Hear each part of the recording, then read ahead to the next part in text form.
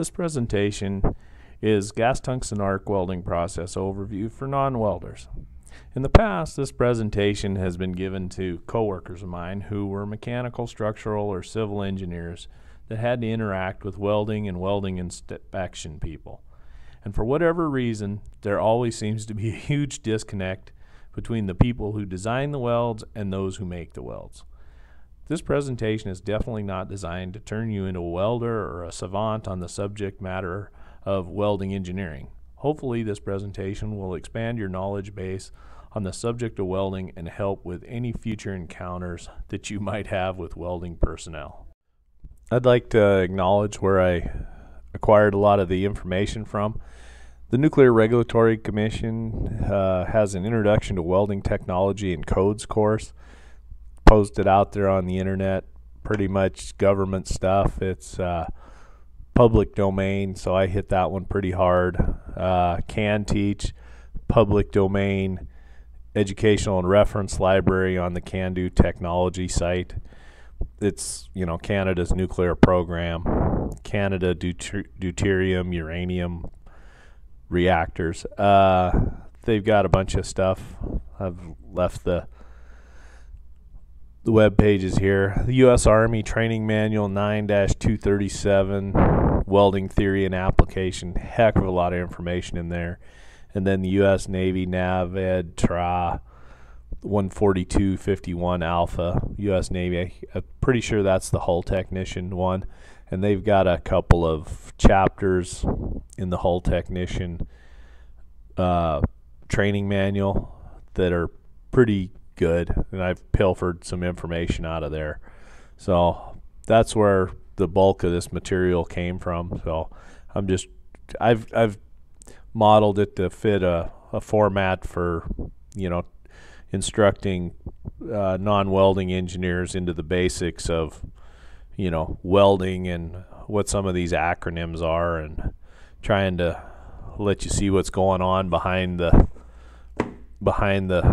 curtain so you can see what's up with the great and powerful Oz. So anyways, this is where most of the information came from. My name is Gary Pace. I'm a professional engineer and a certified welding inspector. I work for Texas Metallum Welding Engineering, which is me.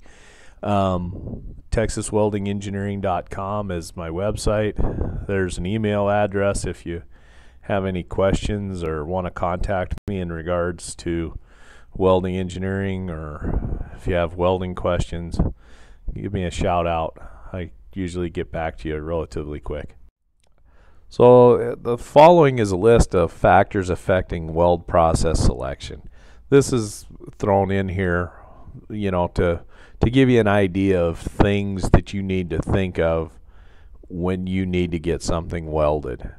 Nothing will make a welding person crazier than just saying just weld it. Well, what criteria do we need to meet? You know, it's like telling somebody, hey, just go to Texas. Well, where in Texas? El Paso, Beaumont, Dallas, Brownsville. Come on, give me a region at least. Give me a little bit closer. So that's what this list here is doing.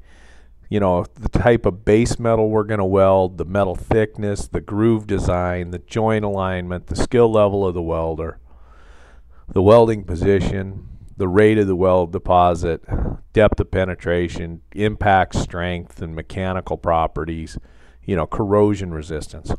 Welding position is big because, you know, what are we welding? Are we welding on something that's the size of a house, or are we welding on something that's the size of a pizza box? So that's one of the biggies there. The type of base metal and the thicknesses, that's going to help drive what process we're going to use too. If it's something the size of a pizza box, we're probably not going to use submerged arc welding. If it's something the size of a house and we're building a haul truck box or just some massive structure, we're probably going to use stick and flux core, and we're probably not going to use a lot of gas tungsten arc welding. So these are all considerations that need to be kept in mind when we're selecting a weld process. Gas tungsten arc welding is an arc welding process in which the heat for welding is developed by an electric arc maintained between a non-consumable tungsten electrode and a workpiece. Protection from atmospheric contamination of the tungsten electrode, the filler metal, the weld puddle, and the adjacent heated areas is achieved by a shielding gas, usually inert, argon or helium, that flows from inside a cylindrical cup that surrounds the electrode. In a majority of applications, gas tungsten arc welding is a completely manual process where the filler metal is fed into the weld puddle by the operator as it is required. In the gas tungsten arc welding GTAW process, the arc is established between the tip of a tungsten electrode and the workpiece to melt the base and filler metal, if a filler metal is used. Because of its extremely high melting temperature, the tungsten electrode is considered to be non-consumable. Tungsten's melting point is 6,191 degrees F, 3,422 degrees C. An inert shielding gas protects the molten weld pool and the non-consumable tungsten electrode from the atmosphere. The process is also often referred to as TIG, for tungsten inert gas. Gas tungsten arc welding, also known as TIG welding, differs from shielded metal arc welding in three important ways. The tungsten electrode is not consumed in the arc. Since it is not consumed, filler metal must be supplied separately. And finally, since there is no electrode coating to turn into gas, a shielding gas must be provided. The shielding gas and tungsten electrode are brought to the weld via a GTAW torch. A wide variety of metals and alloys can be successfully welded with this process, including carbon and alloy steels, stainless steels, alloys of aluminum, beryllium, copper, magnesium, nickel, titanium, and zirconium. Welding procedures for GTAW must receive careful attention to be certain that they contain the control measures that are required by the unusual weldability characteristics of some of the alloys. The GTAW torch, as shown here, serves multiple purposes in that it brings the tungsten electrode to the weld puddle, as well as provides the gas shielding for the weld puddle. Blanketing of the weld area is provided by a steady flow of either argon or helium gas directed through the welding torch. Since argon, in this instance, is somewhat heavier than air, it pushes the lighter air molecules aside, thereby effectively preventing oxidation of the welding electrode, the molten weld puddle, and the heat-affected zone adjacent to the weld bead. GTAW torches can either be air-cooled or water-cooled. If the operating conditions are too high, then a water-cooled torch is used. Cooling water is circulated through passages in the torch to cool the torch and the electrode power cable at the handle end of the torch. The cooling water, however, must be clean to prevent blockage of passages which may result in overheating and damage to the torch. Straining or filtering of the water at its source is recommended to cleanse it of foreign matter, which might clog up the welding torch. Gas tungsten arc welding electrodes. As stated earlier, tungsten can withstand higher temperatures than all other metals, but it can also be consumed if the temperature of the arc is too hot.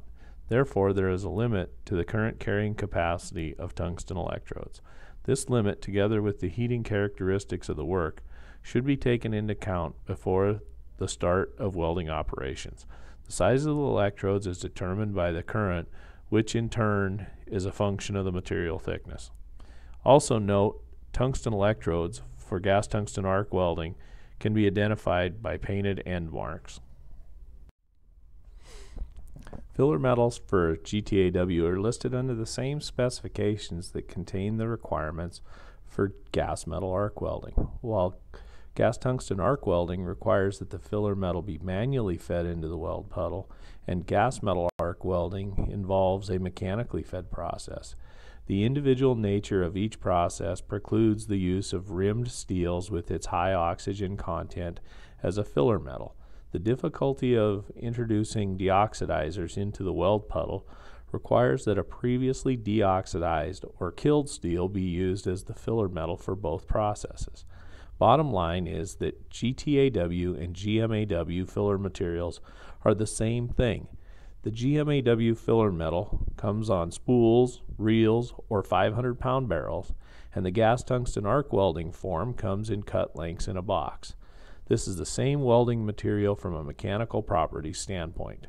The same welding material in regards to chemical analysis of the weld deposit. The only difference is the form that the wire comes in. Typical advantages of gas tungsten arc welding. Gas tungsten arc welding welds more metals and metal alloys than any other process. It produces high quality and precision welds, pinpoint control and accuracy for the welder, aesthetic weld beads, no sparks or spatter, no flux or slag, no smoke or fumes, can be used in all positions.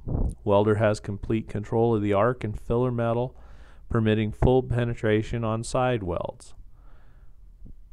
It is a low hydrogen process and suitable for most ferrous and non-ferrous alloys.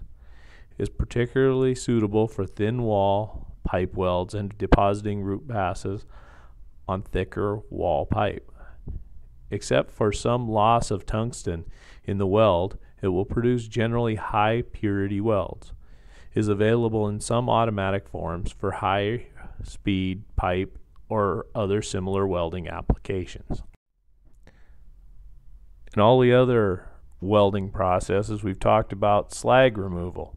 Well, not all the others, but gas metal arc welding falls into this category of not needing slag removal. But gas tungsten arc welding, one of the big advantages of this is that you don't need to remove the slag. And yes, I did cross out the wire brush. You do need to wire brush after you get done with a gas tungsten arc weld. But no slag removal is a huge advantage of the gas tungsten arc welding process. Typical disadvantages for gas tungsten arc welding. Except for automatic type gas tungsten arc welding, gas tungsten arc welding is the slowest and most costly of the arc welding processes. Gas tungsten arc welding must be given very careful control where high purity welds are required, in which tungsten inclusions could be detrimental, such as where liquid metals are involved. It also requires a high level of operator skill. Requires exceptionally good pre-weld cleaning because current is generally DC-SP, which cannot effectively aid in cleaning during the actual welding. Process equipment is as portable as shielded metal arc welding equipment, but must include handling of separate or racked gas containers.